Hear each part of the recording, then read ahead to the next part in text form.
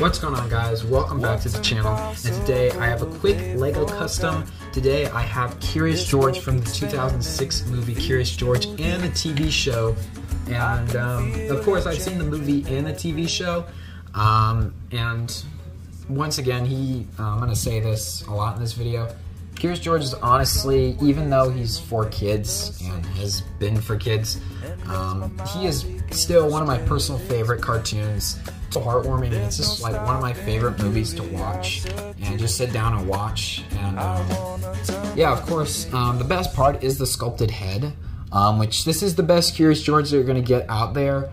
Really, there isn't a better Curious George. So starting off with his accessory, there's a banana, and of course the man with the yellow hat. I guess this is the yellow hat. You guys know that. But anyway, the head is sculpted by me. I love the shape that I got. This is honestly one of my perfect sculpted heads because it's not too round. It looks like Curious George. I love it a lot. And I'm going to break down the head later. The color of this figure is the reddish brown, the skin color used on Nick Fury and stuff. And this color is known to break, which is really hard to make customs like this. And I was going to go with dark red. It's a really hard figure to make. And of course this figure might crack easily. Anyway, torso is reddish brown, and no tail because Curious George wasn't made with a tail. But the feet are painted flesh colored feet, which is, if you guys are wondering what paints I used this Sun-Kissed Peach. It looks extremely well for, it works extremely well for skin colors.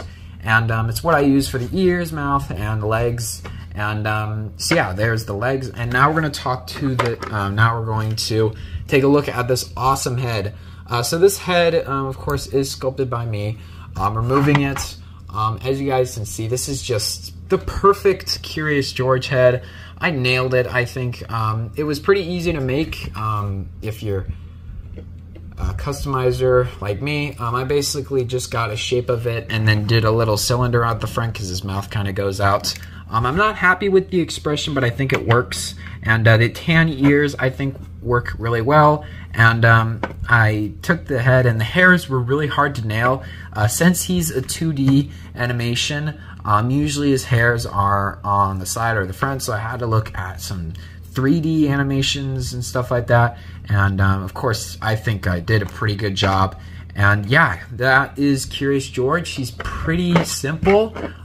Very happy on how he turned out. And yeah, just pretty cool. I don't think Lego's ever going to make a Curious George figure, ever, because it's owned by, I think, Universal or Paramount. I don't know, but I don't think they're ever going to make him because I don't know what Lego set you would make him based on.